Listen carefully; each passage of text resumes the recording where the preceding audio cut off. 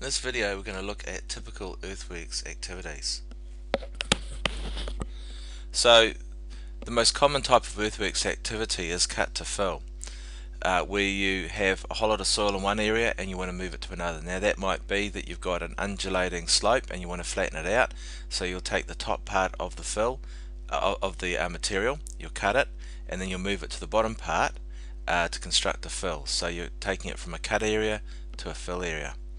Now the operations typically involved cutting, so that is cutting out the material,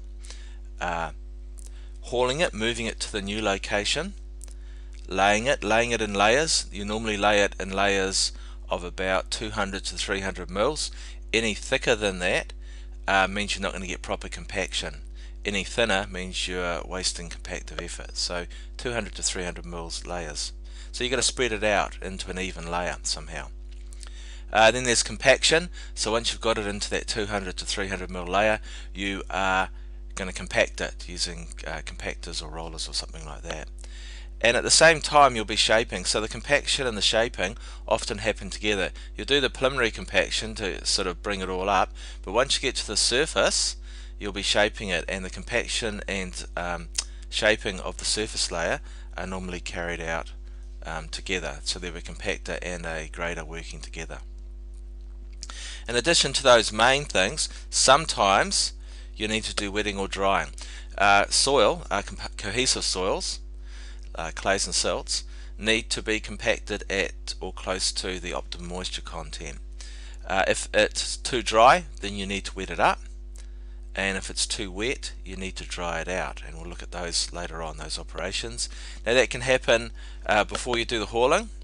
It can happen after you've done the laying, after you've laid it out in nice areas, nice layers, or it can be just before you do the compaction. So there's different times when you might be doing the cutting or drying, the wetting or drying. Most common is when it's all laid out ready to go. That's when you'll probably start correcting that moisture content and then start doing the compaction immediately after. In addition to that, it might be that the soil is too soft for the loads it needs to carry.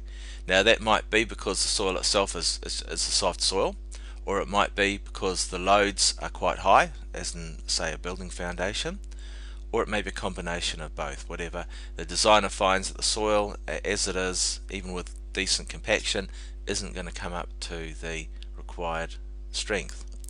And the way to make it stronger is there's different ways of doing it. You can add extra compaction, we'll look at that more later on, or you can stabilize it. You can add lime or cement to it. Lime is what you normally add to cohesive soils, and cement non-cohesive, sands and gravels, but that's just a rule of thumb. Sometimes you use it for either.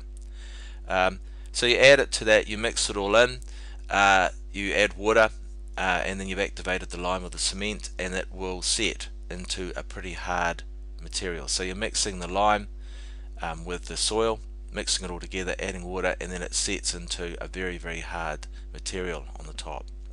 And that usually happens, you lay it after laying, so you lay it, you'll put the lime over top, you'll mix it all up,